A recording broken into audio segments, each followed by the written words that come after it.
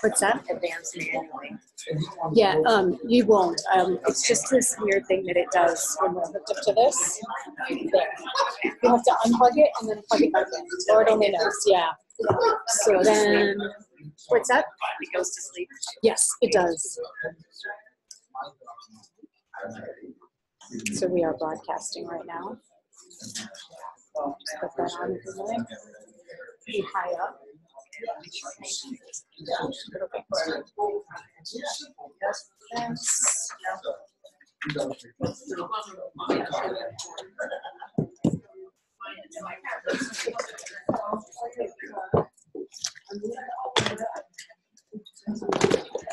You use that, so the only thing is that you're on the slide for a long time. So just press the whole thing, little button in your hand, like that. But that's to be after 4 minutes.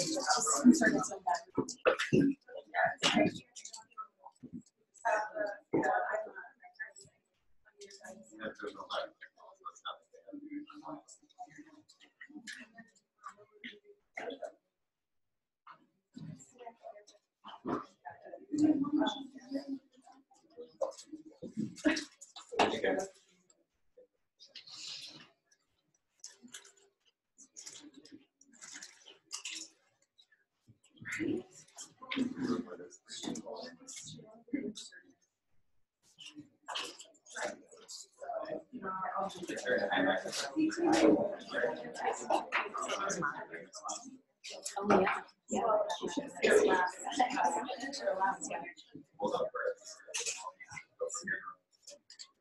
Sure. I'll just stop.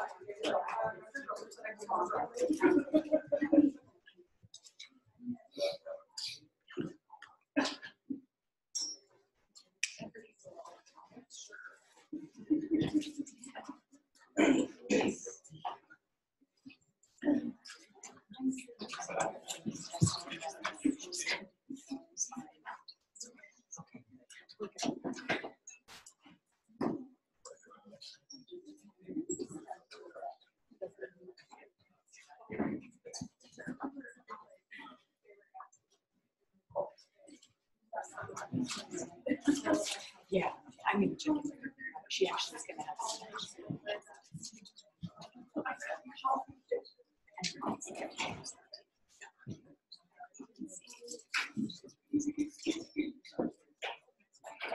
should be a panel we can pop up over here when you're done.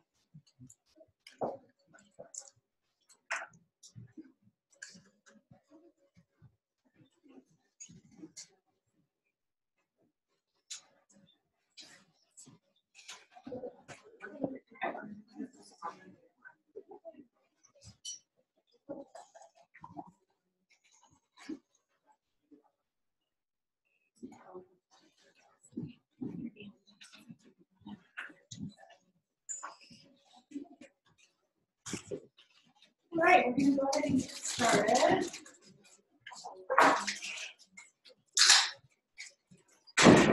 Thank you everyone so much for coming out on this cold and snowy day, although I heard it's going to get worse on Friday. So everybody, please be careful. I'm Heidi Brennigan. I'm the Chief Marketing Officer here at AERC. Just some housekeeping details. First and foremost, silence your phones, please. If you have them on you, bathrooms are out here and on the right.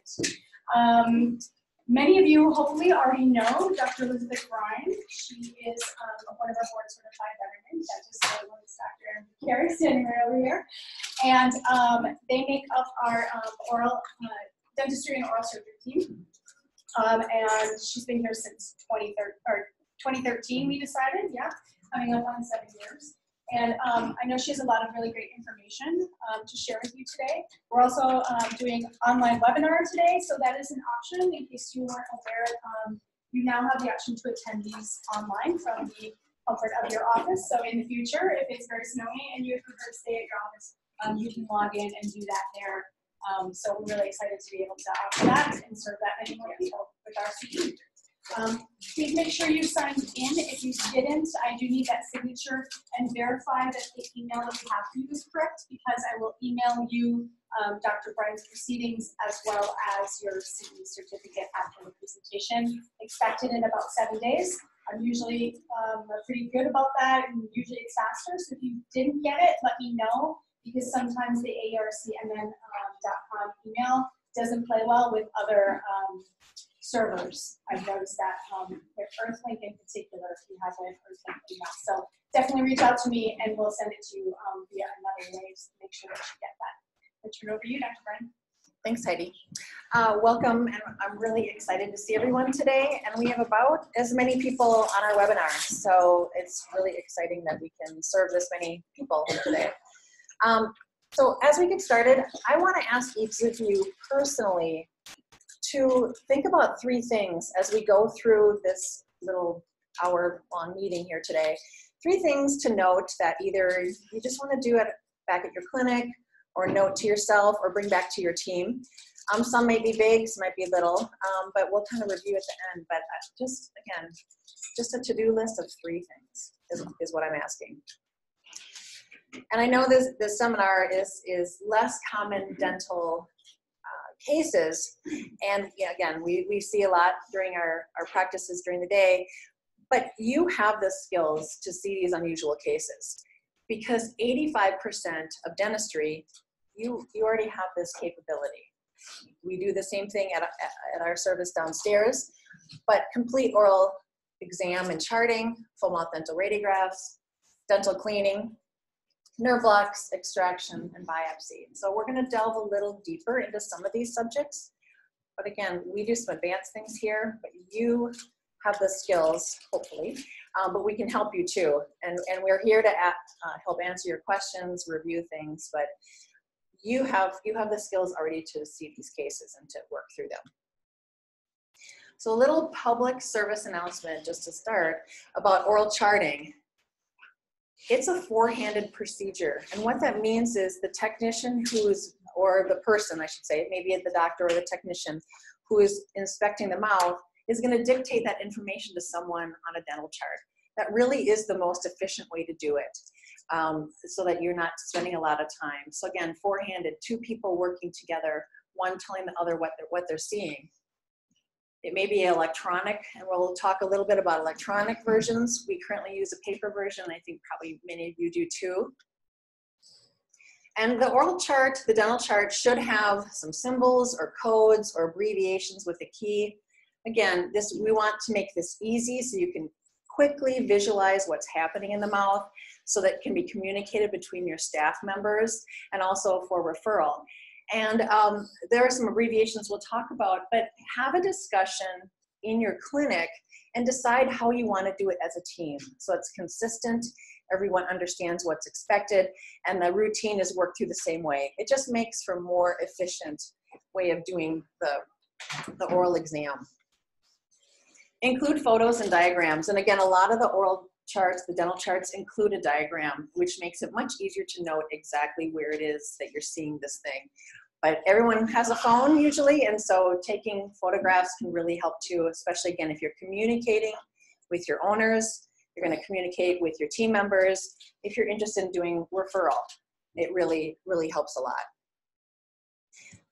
What we do in our service here is I really recommend having a dental chart for what you find, the exam, and a dental chart for what you do, the treatment. There's a lot going on in the mouth. In the dog, we've got 42 patients.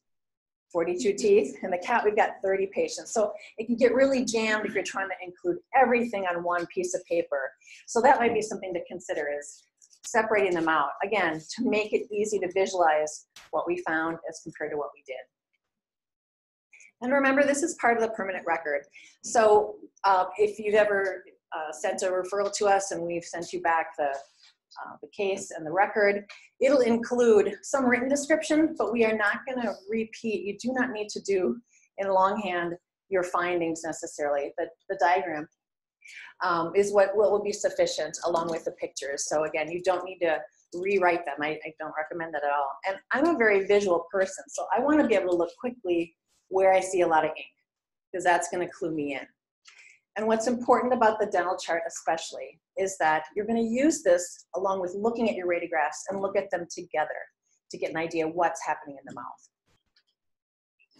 Some abbreviations that are already available for you is through the American Veterinary Dental College, and this is just a screenshot. If you click on the ribbon for the primary care practice resources or the technician resources, there's a link that already has it in a PDF of all the abbreviations. Now these abbreviations are above and beyond to the 10th degree of what you need in general practice, but again, it's just a good starting point to kind of sit down and go, what do we use in our general practice? What's gonna be helpful? And again, if you're already using the abbreviations used by the college, you're gonna understand the communication too. But again, if there's unusual codes or different colors of ink or whatever you use, make sure there's a key so anyone looking at that chart is going to understand what it is you're indicating. This is our canine dental exam chart, and it's probably familiar, if you've seen the cases that we have sent back to you. And it's essentially an Excel spreadsheet that has a diagram attached. And so if anyone is interested in getting a copy of this that could be used, it'd be without our logo on it. And if you want to use it in your own practice, indicate either by email or on your registration, or if you're on the webinar, let us know through the dental service. And we'll send you a copy along with your certificate and the notes today. Especially though, on the charting, you want to note what the periodontal pocket depth is. Not the sulcus, which is normal, but what is beyond normal. So again, that is what's really important. And you have 30 patients in the cat's mouth and 42 patients in the dog mouth. You are not going to remember by the time you get to the next case, and you're certainly not going to remember by the time you see them in 6 months or a year later. And you in general practice, you're the ones that see the yearly cases. And so I would say it's very important for all of us, but especially you in general practice, to keep track of what's happening. Are we on top of the home care? Are we keeping the mouth healthy? Are we starting to see some inflammation and tissue loss? So in our particular chart, we have the top two lines have buccal and palatal. And if you look on the lower, we've also got buccal and lingual, and that's where you can indicate. Attachment loss is also indicated in measurement. And again, using your periodontal probe, are you getting loss of attachment tissues? That may be gingival recession, or may actually be alveolar bone loss. And so you're looking from where the crown is, from the cemento enamel junction to where it probes to, and that is loss of attachment. So again, just to kind of review periodontal probing, the picture on the left shows a periodontal probe, and then it's being inserted into the middle part. So when we indicate on our chart, we're actually doing 3 measurements: a mesial, or in the cranial part of the tooth, midline as being shown here, and distal. So you'll see 3 numbers. Again, only mark if it's abnormal. If it's 0 or normal, if it's blank, that's great. Again, I look at my chart to look for ink. So if it's normal, there's no reason to indicate it. And then of course you also need to check palatally or lingually on the inside of the tooth too. So in our service, we do everything in lateral. So we're evaluating all the upsides of the teeth. So again, and as you take a look here, as you note on the chart, and we're going to go through some cases that actually have chart notations. From midline is the mesial to the middle to the distal. And we just keep going from midline back. And so those numbers are in that order from midline on the chart towards the back. So furcation is also something to indicate on multi-rooted teeth. F1 or on this line for the furcation, it would just be 1, 2, or 3. 1 is you can start to see the furcation. So it means you probably already have some gingival recession to see the furcation. F2 or furcation 2 is going to be, you can start to get that probe in. And 3 is a through and through. And we've all seen them where you have the tooth and that periodontal probe goes all the way through. Again, it's really important to note. And then mobility. So again, if it's got some slight movement is M1, less than a millimeter would be M2, greater than a millimeter in mobility is going to be M3. And then gingival index, which we do not currently have on our chart. And the reason is because, again, we're seeing cases that are being referred to us. But I think this is a very important thing to indicate if you're in general practice and you're seeing these cases back on a timely basis. Because the gingival index is gonna really tell you what's happening with the periodontal health. So let's dive into that a little bit. A G1 would be some color change, usually again to that gingival edge of the attached gingiva, but no bleeding when you probe. G2 is gonna be moderate inflammations and it bleeds on probing. And G3 would be severe inflammation, it's bleeding spontaneously. Because remember, when we look at periodontal disease, there's a big difference in reversible and irreversible. We have normal gingiva and we start to have some gingivitis, just inflammation of the gingiva. That's going to be in our G1. That is still reversible. We can still turn that around. By the time we are starting to see loss, attachment loss, so by the time we already see gingival recession or attachment loss, we have already lost tissue. We will never get that back. Never get that back. We can hope to stop it, but we'll never get it back. And in human dentistry, millimeters are huge, and people have to water pick and be on medications and see their dentist every 3 months. So again, if we're seeing these different changes to the gingiva, it's really important. So I think in private practice, you will pick up early changes to help these owners get on home care and reevaluate quickly. So again, those are the big things that we currently have on the dental chart. And then also we have some reminders too. Down in the lower right hand, we have some reminders for ourselves to do some extra oral. Look at the lymph nodes, the tongue, the buccal mucosa, the palate. And these are usually things that we run through, especially if we're waiting for a nerve block to take effect or waiting for the animal to get deep enough that we can put our expensive dental radiology probe in there, a sensor to take radiographs. So again, think of this as prompts to remind you to go through and do a consistent dental oral examination. This is our cat chart. So again, a little different because cats have less teeth, but very similar. So you don't need to copy what we have, but you do need to chart what's happening in the mouth, okay? And there are some electronic versions too, and again, this will be in the resources and the notes. Dr. David Clark has this electronic version. It looks very nice. I have no affiliation other than he's also a diplomate in the college, so it's something to consider. Again, it has some very nice features. If you want to know more about dental charting, our two wonderful technicians, Heidi and Laurel, are going to be doing next month more of an oral exam and charting more in depth. So please have your staff, both veterinarians and technicians, come to that. So let's go through some cases, okay? Mav is a domestic medium hair cat, male neutered, 15 months of age, so pretty young. And remember that, he's a young cat. Owners came in because they noticed that he had pretty stinky breath, really smelled horrible. But on physical exam, pretty much no significant findings except for on oral exam. we did find some gingival inflammation and some gingival enlargement.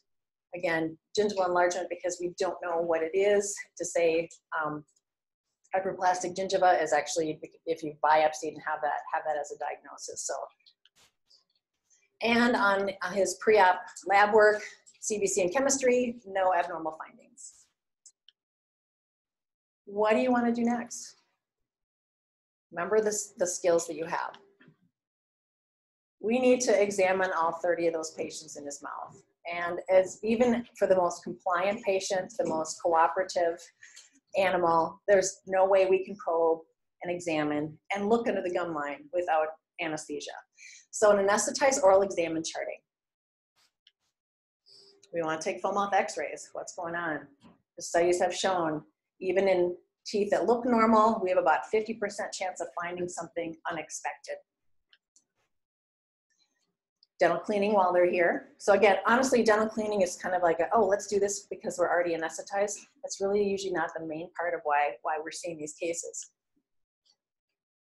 Maybe some nerve blocks, maybe a biopsy. And this is what this guy looked like. Pretty inflamed. And again, we tend not to take photos while they're awake. It's really hard when you have a moving target in the room and the owners. I'll take a peek and then we'll take a look at sample pictures and use a model, but it's pretty rare that we will take a photo of a awake animal. They're almost all anesthetized. And again, looking at him, I see he's got some staining on his canine teeth on the enamel. The photo to the right, very, very inflamed gingiva of the attached gingiva. And this is actually then his dental chart. So again, when we look at these and we see the 3 numbers from midline, which is that solid line on the oral exam, that number 111 would mean from mesial, middle, and distal, we're getting a 1 millimeter probing. 1 is again, in a cat, probably normal, but in some of his other readings, we're seeing some other numbers. And again, on our chart, we will circle a code and then indicate where it is we're seeing it. So again, I have the luxury in that I'm in the room with my technician. We work through the whole case together. I know it's not the case when you're in private practice. When I was in private practice, you're seeing appointments, someone, they're back doing the dental procedures, you're checking in and out. So again, make it easy on yourself so you can quickly check in, see what's going on, and then you're going to use this chart when you're evaluating the dental x-rays too. So let's look a little more carefully at the x-rays in comparison to what we have on our dental chart. So here we're looking at the right maxilla. And so this is the area we're going to look at on his dental chart. And again, he's a young animal because I see a wide pulp space in the canine tooth. When I look a little further back, again, I'm gonna compare where do I see a lot of ink on the dental chart as compared to what's going on the x-ray. And again, some on the maxilla, some periodontal pockets, but not too bad. And looking at x-ray, probably a little bit of increased space of his first molar of his periodontal ligament space. So let's look now at the mandible. Again, wide pulp space would be expected for a young animal. He's got some periodontal pockets, but some recession along the canine tooth. And again, we're measuring from the point of the cemental enamel joint junction to where we see the bone. And yeah, we have some loss along there. What's also noted though is that when I look back at the 409, the first molar, and again, the problem with x-rays is that we're looking at a 3D object with a 2D picture. And also, when we look at x-rays, for things to change, you have to have a change of 30 to 50% of your calcification to be able to see that change on radiographs. So radiographs are always a little bit behind the clinical picture. So again, look at your chart to see. And when I do look, I do see that there is a difference in the height of the alveolus in that distal root. I can see two different heights. One, again, one looks more at the cemental enamel junction, but the other one is lower. And that's, again, because you're looking at both the lingual side and the buccal side. So he definitely does have some loss there.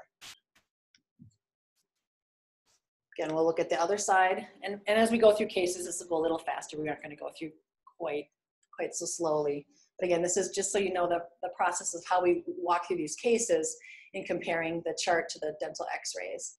So on the other side, though, I'm seeing some mobility and definitely some pockets around that little nugget of that 209, which is just a little tiny tooth.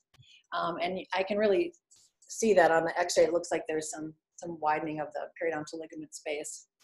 Again, it also shows on our dental chart just some reminders, again, of going through the extraoral lymph nodes, and especially on cats, something to add to your chart would be to check the symphysis. Check that he's got a fused symphysis. Be sure you check that before you've done extractions. Now we're going to look at the mandible. And again, these are the areas that we're looking at. And again, on this 309, I'm getting progressively bigger periodontal pocketing. And remember, when you have recession, so that's also on top of it. So if I have a periodontal pocket of 1 plus a 2 millimeter recession, we already have 3 millimeters of loss. We're never going to get that back. We can hope to stop it. A lot of times, though, by stopping it, maybe extraction. So what do you want to do next? We're going to do some nerve blocks. We're going to complete the dental cleaning and polishing. Extract the diseased teeth. Again, we're never getting that tissue back. So even while we're waiting for the biopsy, don't leave teeth that already have disease in there. So no matter what the diagnosis comes back as biopsy, again, we'll never get that attachment of that bone or the gingiva. And biopsy the gingiva, I would recommend it. Do we have to? And we'll talk more about what this case is. Maybe not. We need to do some pain control because inflammation is painful. And I want my owners to start daily home dental care. We need to start controlling plaque in this guy. He's young. Remember, he's 15 months old. And that's what we did. We took many different biopsies, and I've indicated with the BI where we did the incisional biopsies. We extracted 209 and both the lower first molars. It came back as periodontitis, juvenile stomatitis. This is actually something we see quite a bit, and we get a lot of referrals for. Very young cats, usually less than 3 years of age. So again, we need to make sure pain control, that how are things going, check back in with the owners, come in with their materials, we demonstrate, we have them show us how they're doing it. And then we want to repeat professional cleaning every 3 to 4 months. We need to really get on it. So sometimes you'll see these cases that come in that are very inflamed. Again, very young cats. They have terrible, terrible mouths. And if it's gone on long enough, the inflammation has probably caused already, again, some bone loss or gingival recession. This is a little bit more mild case, but you can really see the difference that with daily home dental care, you can really turn these guys around. It looks pretty normal. So what is juvenile periodontitis or juvenile stomatitis? They're very young cats, so they're usually less than 3 years of age. Sometimes they're closer to a year. My impression is that purebreds are more prone. And we think right now, current research, that we think it's because they have an immature immune system. And again, the cats react to everything, don't they? Just out in the environment. But in the mouth, some of these cats are reacting to the plaque. So we need to get them pain-free and start daily home plaque control, brushing or wiping, and professional cleanings. This is not the case where you see them once and then you see them a year later. You need to check back in with them. Do these cats turn into feline chronic gingival stomatitis? I don't think so. Because when do we see those cases? Those cases are 8 or 9 year old cats. These cats would, again, their breath is so bad, people would not get to that. Is there a population that may turn into those? That could be. But at this point, more studies and research are needed. But again, if you see these very young cats, less than 3 years of age, get them in, get them started. Again, you may not biopsy, but get them started on home care and pain control.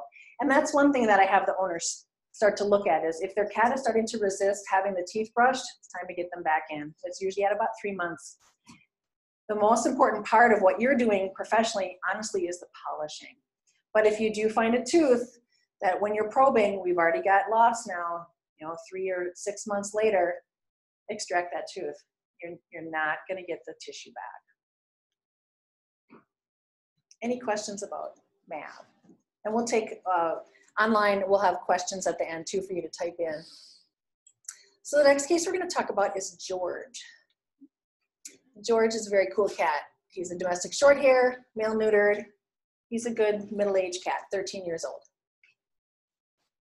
The owners noticed something in the mouth. And as we know, that's really unusual for the owners to notice something. We find it on yearly exam. Maybe. Sometimes we don't because cats are cats. On physical exam, he did have a heart murmur, a grade 2 out of 6. On a wake oral exam, he did have a mass at his lower left first molar, way in the back of the mouth. Chemistry and CBC, no abnormal findings. And so what do you want to do next? We got to check out those 30 patients in George's mouth. Anesthetized oral exam and charting. Full mouth x-rays, dental cleaning, because we're there anyway, nerve blocks, and biopsy. And maybe extractions, depending on what the chart and the x-rays look like. And gold star to the RDVM, that's what they did. They did all these things. They are a rock star. But then the mass came back and they sent them to us. So yeah, this looks pretty scary in the mouth. I'm thinking, oh, poor George. Because what is the most common oral tumor in the cat's mouth? Yeah, squamous cell carcinoma, squamous cell carcinoma, squamous cell carcinoma. Yeah, really scary. And it's a sad disease because usually on average, the time of survival from diagnosis is only about 45 days. So I was feeling sad for this owner. This is the chart that we found, that we did. And again, looking at, when we look at 104, and again, the 555, it's 5 mesial, 5 middle, 5 distal. Recession was at the distal aspect. And it doesn't really show on the chart. It was difficult to see in the clinical pictures too. It looked like it was at the commissure, but actually was closer to the already extracted 309, or the lower left first molar, which the referring veterinarian had extracted along with taking the biopsy. But wow, it looks pretty good there. Looks like a nice healed extraction site. So we took off the mass again and sent it in. The original histopath came back as inflammatory. And we'll talk a little bit about biopsy, which is sort of like, okay. But the second histopath, to confirm, came back as a pyogenic granuloma. Yay for George. Yeah. And what did we do next? We extracted the upper left fourth premolar. That, again, as with the occlusion, that's what articulates with the lower first molar. So let's talk about what is a pyogenic granuloma. It's a benign solitary nodule. It's raised, friable, easily hemorrhagic, resembles granulation tissue, but it also mimics squamous cell carcinoma in appearance. Squamous cell carcinoma is the great masquerader. Squamous cell carcinoma looks like anything. It could look like, wow, these teeth came out easier than I expected them to.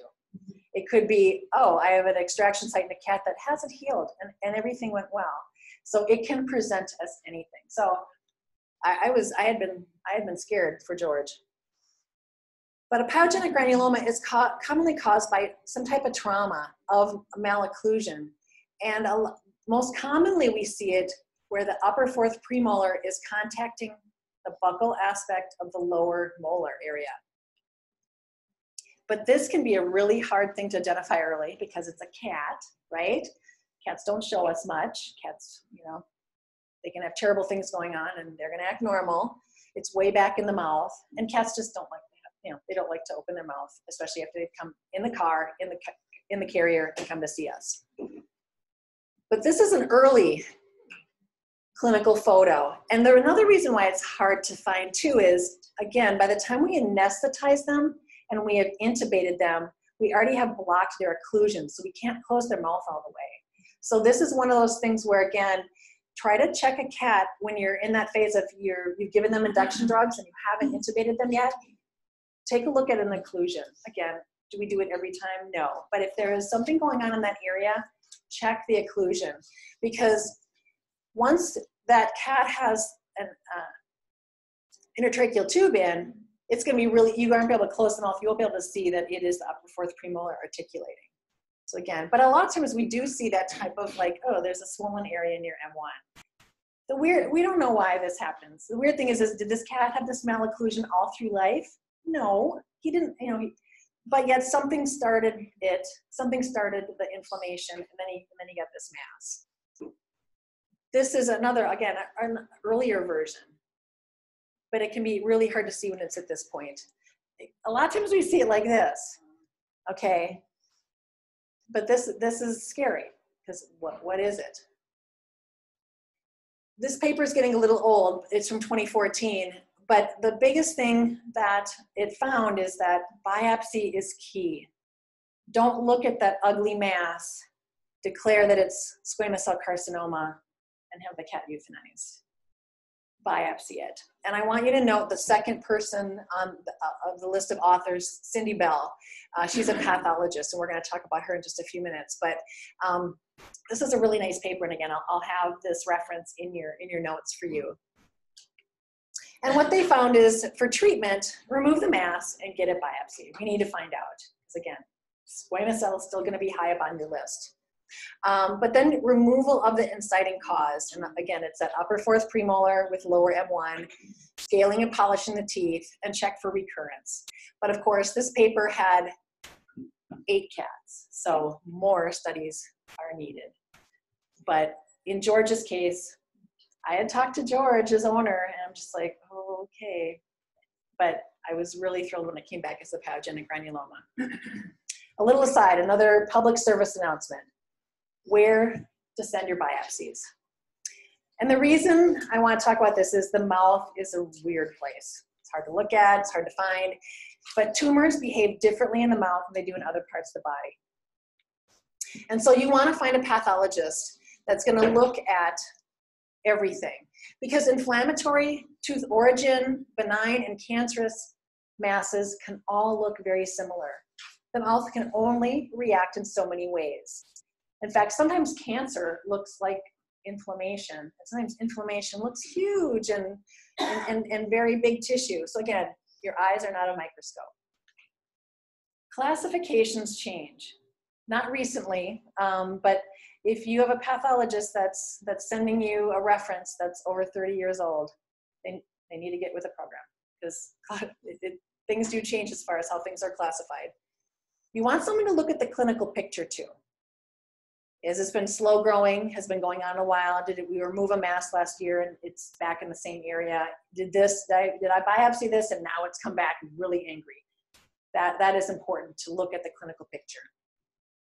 And you want someone that's going to review the whole case, dental x-rays, clinical photos, and even the CT. And again, current references are key. So I highly recommend sending things to the Specialty Oral Pathology for Animals. Dr. Cindy Bell, who is the second author on that paper. She used to be at Wisconsin, then was at Kansas. Now she's set up her own pathology of only oral. She doesn't do ClinPath. She is excellent. And again, I have no financial bearing, but I have to say, we get a lot of cases from referring veterinarians that the biopsies either come back either very favorable or very poor, but it doesn't match the clinical picture. And when we rebiopsy and send it to Dr. Bell's lab, we get the true diagnosis. Sometimes it's very good news, sometimes it's very poor news. So her lab may be a little more expensive as compared to other labs, and I'm not going to mention names. One has recently bought up another, but but as far as oral tissue, you cannot go wrong with Dr. Bell's lab. She is the best. So again, if you have things that aren't making sense, I would highly recommend checking out SOPA. Okay, let's go with the third case. Maggie is a yellow lab, female spay. She's about 6 years of age. And she came in to her veterinarian for a yearly physical exam. Everything looked great. And it's like, okay, but she's never had her teeth cleaned. Let's get her in. Lab work looked wonderful. And yeah, well, you know, but of course, this is yellow lab. Yellow lab will be happy, wag their tail, and eat until the day they die. But this looks scary. What do you want to do next? Yeah. We want to look at those 42 patients, anesthetized oral exam and charting, full mouth x-rays, dental cleaning, because we're there anyway, nerve blocks. We want a biopsy, extractions. I say for this one though, we ended up not, the RDVM did biopsy, but I'm going to show you, this is actually a fairly common thing if we take a look at the rest of the mouth. So that mass kind of scared the RDVM, sent Maggie to us, and we took a look at everything, but she's got other areas that also have destruction of teeth. So let's look at some photos. So yeah, this is the upper right, the first and second molar, a lot of destruction to these teeth. And that's what those x-rays look like. Yeah, the whole middle of that tooth is gone. But you notice though, it's really eaten through the tooth and not through the bone. She's got something going on her mandible too, right below these teeth that are affected. So lower M1 also has this destructive lesion going on. And that's what the x-ray looks like. Not as much tooth destruction, nearly at all. But I do see how close that lesion is to the pulp horn, the inner pulp space. It's really, really close. And when I take another x-ray to look at the apices of the tooth roots, I'm starting to see some widening. So we even though it doesn't look like there's much destruction, we've already entered into the pulp. So we have now endodontic disease of this tooth. But let's take a look at the left side. There's a spot that's kind of sticky. And this is something that you may find in dogs, and that there's a dark area, it may be a little bit sticky, but this is an early lesion of the same thing that's happening on the right side. So this x-ray looks okay. However, again, we all want eyes like Dr. Feeney and look at it, but I think of x-rays like, first do a squint test. And a squint test is, say, if you put up a Christmas tree and you put on all the lights on and you squint at it to see, did I kind of put it on uniformly? So if you do a squint test, and again, we've got an x-ray in a PowerPoint projected onto a screen in a lighted room. It may be harder to see, but I'm gonna put up a normal. And I see a difference in the density of the dentin in the middle of that tooth.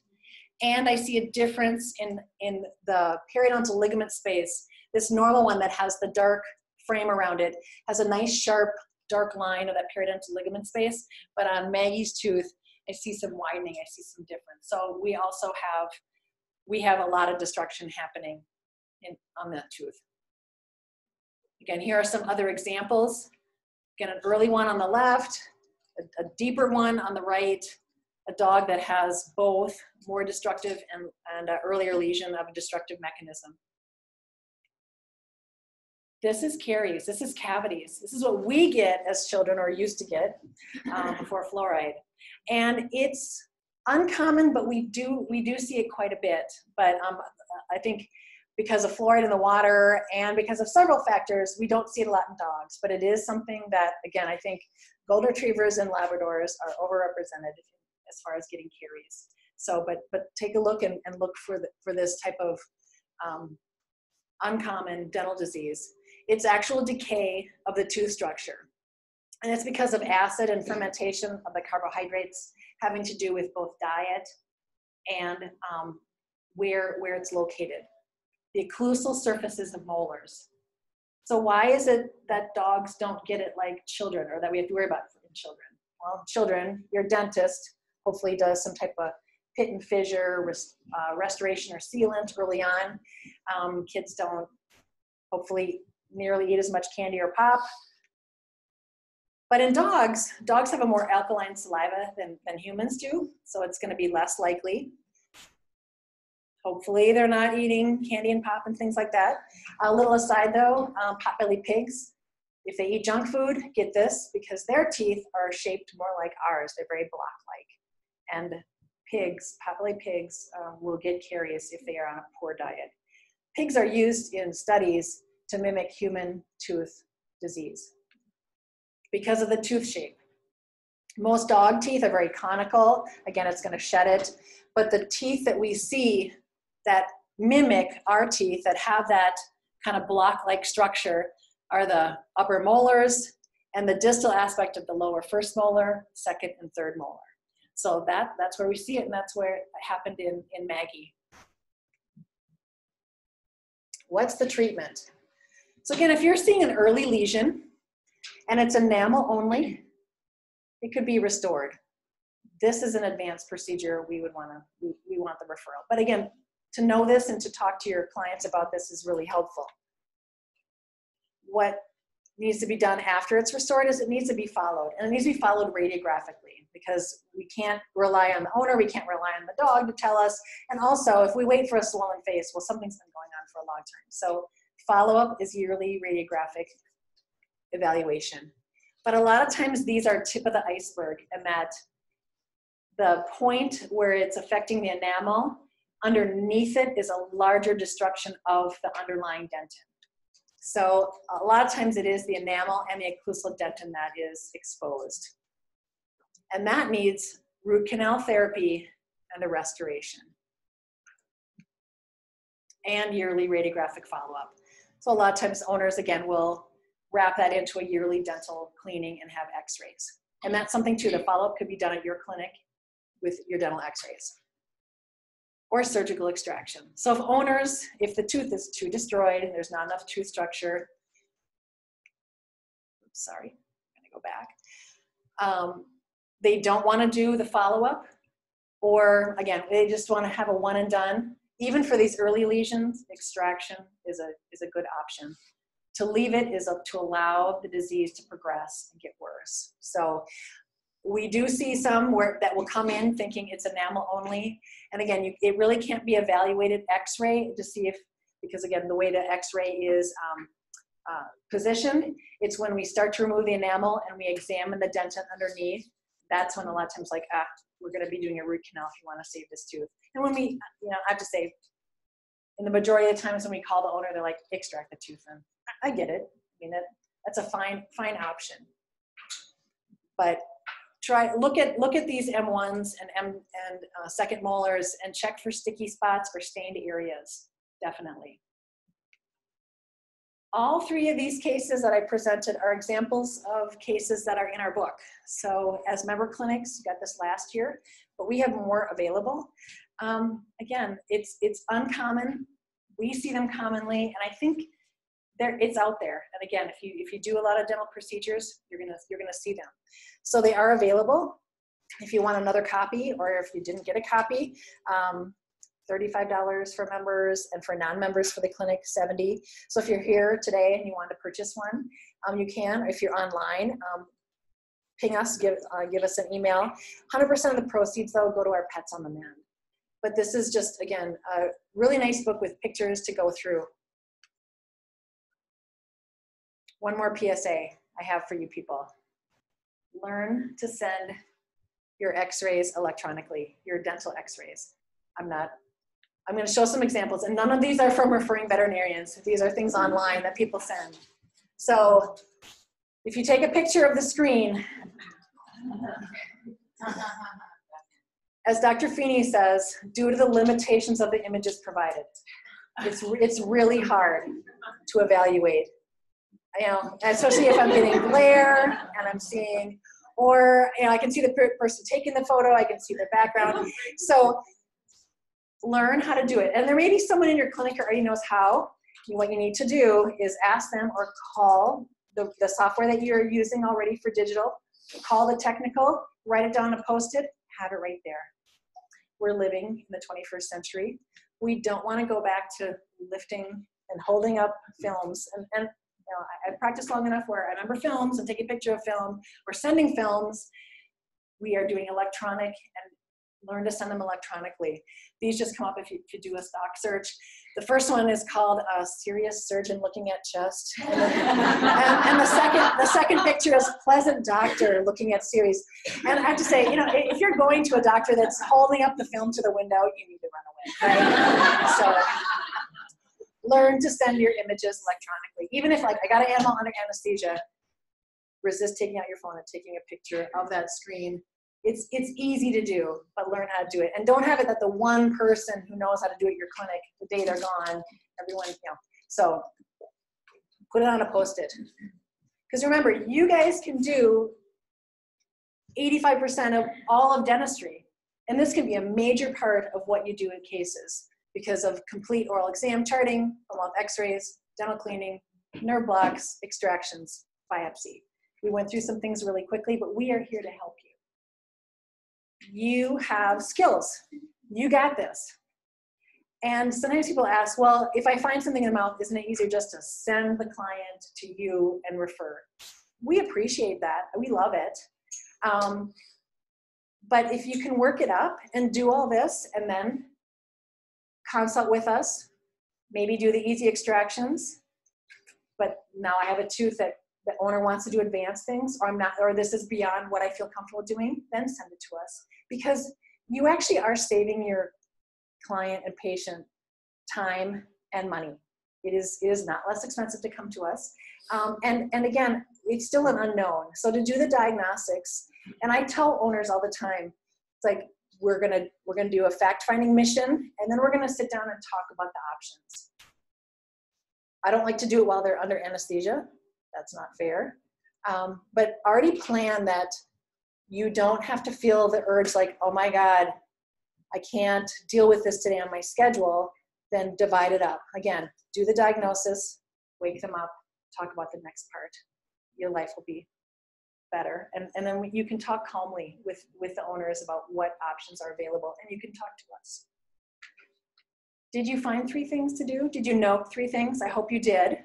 It may be, hey, you know, we're doing a pretty good job. Go back and tell your staff that. Or it might be, you know, maybe we want to consider this, or we need to have a conversation about some things.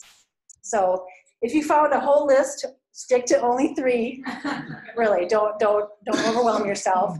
And if everything was like, you know, I knew all of this was just good review, then consider doing a residency and be a dental specialist. I'm not joking. We need more people out there. So thank you. Online, if you have any questions, if you can type them in. I'm gonna see if there's any questions here live. And so far, no one is raising their hand. So I need to put everyone to sleep. Heidi's gonna check. Yeah. We'll give it a few minutes. There is, I say, if we end up with hardly any questions, there's one little case I do want to go through at the very end. That's kind of a, yes. I just have a question. What's the etiology of caries in the labs? So the question was, what's the etiology of caries in labs or golden retrievers? It's dental caries, just like it is in humans. Mm-hmm. Honestly, it's not necessarily they're on a bad diet, or it's hard to say, but it seems like they tend to be overrepresented. When I was a resident once, we saw one that was so big there was a Lego stuck in it. I mean, you know, and I think partly these are dogs that they don't get periodontal disease, so they're probably not coming in as often as, say, our little breeds that we already know. You need to come in. We need to start doing dental cleaning. So, and they are happy dogs. You know, so they're really good at hiding it. But the etiology is actually the same as it is for human caries. So it is true caries in the mouth. Good question. We have 2 questions online. Do you want to read this aloud? Okay. This question is, if an owner is really motivated to save teeth, is it not possible to save those teeth in juvenile stomatitis case? So that's for the young cats that have inflammation. To save teeth, well, I have to say, again, if we already have attachment loss of gingival recession, and gingival recession, gum does not recede and leave bone exposed. So if gum recedes, bone is also receded. So if on periodontal probing, you're also finding pockets or loss, you will never get that tissue back. You won't. In people, they're doing advanced periodontal therapy with flaps and membranes and bone. So no. However, you want to talk to them about, we're going to remove the painful disease teeth, and then we're going to concentrate on the healthy teeth that are there so we can get them through to 3 or 4 years of age and their immune system kind of settles down, and then they go on to be normal cats. Don't ignore it though, because the inflammation can cause them to lose all their teeth by the time they're 3. So great question. Pain meds for cats. Lots of pain meds. So cats, pain meds, it would be learn how to do nerve blocks and know how to do maxillary and mandibular nerve blocks. We use bupivacaine. We also add a little bit of buprenorphine, which extends the duration. And we're getting about 20 to 30 hours. So that helps you during the procedure and during recovery. And again, I'm old enough where I used to be in practice before we knew about nerve blocks. Those cats are painful. But afterward, I love Symbadol, long-acting, the 24-acting. I really don't have any experience with the 72-hour long-acting buprenorphine. We use transmucosal buprenorphine for some of these cats. Again, if we're looking at stomatitis, fentanyl transdermal patches, gabapentin. Gabapentin is great. You can have it compounded or just the capsules. You can open it up, put it in their food. It's a very rare cat that won't eat canned food with gabapentin in it. So we have lots of things in our toolboxes. And again, that's for mostly post-operatively, post-extraction, but you want these cats feeling pain-free while you're starting home care too. One question is, what are we accomplishing with nerve blocks in these cases? Well, if you're biopsying, you want that's painful procedure. If you are doing extractions, again, it really helps lower how much general anesthesia they need, provides pain relief. My goal is when they wake up, they have no idea what's happening in their mouth. They want to eat and sleep, and we have videos of cats eating within 20 minutes. Bone pain is that pain that at the end of the day, when everything settles down, it's that throb that keeps you up. So animals that are restless, that are vocal, they may act perfectly normal. They're still going to eat, but it's our duty to provide pain relief. So, and if you're doing even deep curettage, that's painful too. Question: what are you using for pain control and daily routine in juvenile stomatitis? So pain control post-operatively is 3 to 5 days. That's a buprenorphine, gabapentin, and then I don't have them start brushing until about a week or 2 later. And we use Oravet, the professional plaque sealant that gets applied. It looks like waxing your car. So it's protecting the teeth from the plaque during that 2-week period until the extractions heal. If there aren't any extractions, we're going to wait probably about 3-4 days, have them come in. We're going to start doing home care of whether it's wiping or brushing, but it is a step-by-step process. You're not going to immediately get in there and start brushing this cat's teeth. You're going to get them used to a week of once a day petting their lips. And if they're pain-free, they're like, oh, my mouth doesn't hurt anymore. And then it's starting to lift their lips. That is one thing home care I think we fail at, because we know how to pill an animal, how to pill a cat, how to give an injection. We do it all the time. So it's very easy for us to demonstrate it to owners. But if we are not home brushing our pet's teeth, I think that's a little bit of the barrier of how we teach someone else to do that. So I think, we have some examination of ourselves. Sometimes though, we do have animals that are uncooperative no matter what we do for medication. And then it means telling the owners, If home care can't be accomplished, we're going to need to see them more often. We're going to do more extractions earlier. And then one more question here. And in dogs with gingival and bony recession with no signs of periodontal disease or periapical disease, do you still remove these teeth? So frequent cohat and home care are not sufficient. So again, gingival and bony recession, that's perio. Perio means around the tooth. That's, we're losing attachment. Tooth root abscess is an endo. So again, you get such bad periodontal disease that we've already have a tooth root abscess, but those are two separate things. So yes, we need to treat the periodontal disease. If you see a tooth that has periodontal disease, attachment loss, and also has a tooth root abscess, that tooth now has two major problems. The prognosis is much, much worse because that'll mean a root canal plus perio. The chances of success are much lower even with diligent home care. So. And do juvenile stomatitis cases show other immune system disorders? That's a really good question. And again, with research and studies, that would be helpful. You know, I don't see that they have increased globulins or increased proteins. I think these actually are intense cases of severe periodontal disease. We throw in the stomatitis, but you know, these cats do not have lesions in the back of their mouth. They really do look different than the adult stomatitis cats. So from what I know, I don't see any other immune system disorders. Could they? Yeah, there could be some that do, but generally they're otherwise healthy cats with really stinky mouths. And the other reason too to evaluate it, remember the mouth is the beginning of a big long tube. So a stinky mouth, we want to rule out that there's not dental disease going on, but there could be, again, other GI things that are coming up through the mouth. So That's it online. Did that prompt any questions for any anybody other? here? Yes. You said nothing about antibiotics, so I'm going to guess you don't use those very frequently, or when you do, when? And then laser therapy, after you did dental work, do you guys do that? Okay, so the question was antibiotics. I didn't mention anything about antibiotics. And when do I use them if I do? And then also about laser. So make sure I answer all of these. No, I do not use antibiotics. And the reason is, and I think, one, this is a disease of inflammation, periodontal disease. The bacteria comes in afterward as opportunistic. And today's day and age, we really have to justify why we are using antibiotics. Because one, we're getting resistant bugs. And if your pet has a resistant bug, you as the owner is very much at risk for getting a resistant.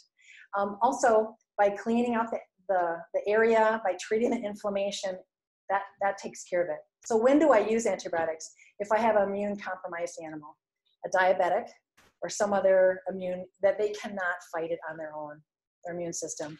Because we get a transient, or animals, everyone, when we eat, we get a transient bacteremia. And it resolves within 20 minutes. So the other thing too is, I know convenia is convenient. However, once it's in, we can't take it back. So if there's a reaction, or are we feeding bugs that could become resistant? So I really, it's very rare that we use antibiotics. Now maybe a trauma or a bite, that would be another reason as why we would. And your last part was the laser. We currently do not, however, we do have a rehab department, and we're expanding into acupuncture now too. So I think those are all valid things to do. We currently in our service do not personally do it in the dental service. But again, this periodontal disease, itis, is inflammatory. So again, when we're looking at these dogs and cats, if we're looking at fatty acid supplement or NSAIDs, treating the inflammation, along with removing diseased teeth is really key. Good question. Thank you so much. And again, we really appreciate everyone who came, and thank you to everyone who is online. We really appreciate it. Have a good day.